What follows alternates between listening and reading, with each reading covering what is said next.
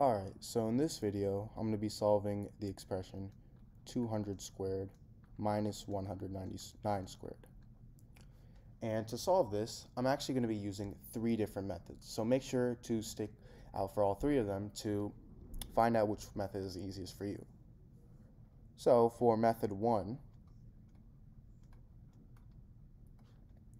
what I'm first going to do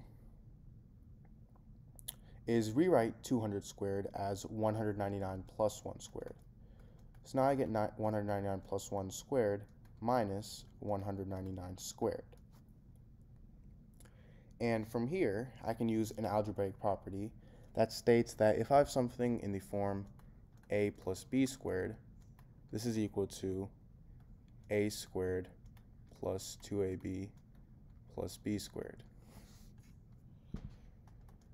So 199 plus 1 squared, I'm going to write as 199 squared plus 2 times 199 times 1 plus 1 squared. And at the end, I have minus 199 squared. And now this is equal to, you can cancel these two out, 2 times 199 times 1 plus 1 squared.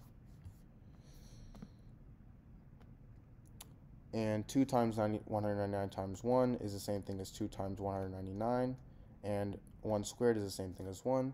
So I have 2 times 199, and this is going to equal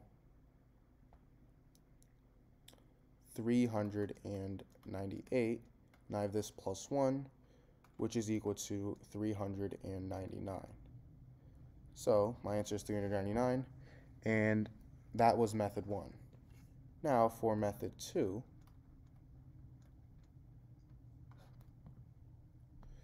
I have 200 squared minus 199 squared. And now I'm going to rewrite 199 as 200 minus 1 squared. So now I get 200 squared minus 200 minus 1 squared.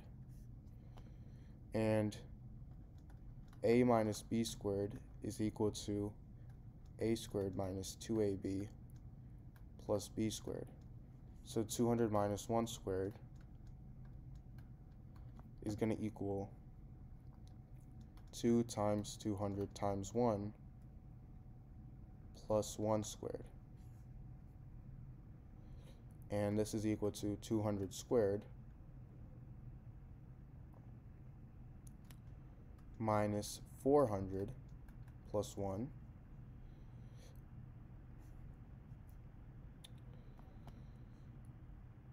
and this is equal to 200 squared minus 399. And remember, we have 200 squared minus all of this, so I get 200 squared minus 200 squared minus 399, which is equal to 200 squared minus 200 squared plus 399, because we distribute the negative. And these two cancel out, so all I'm left with is 399.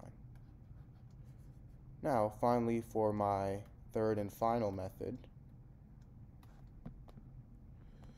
I have 200 squared minus 199 squared.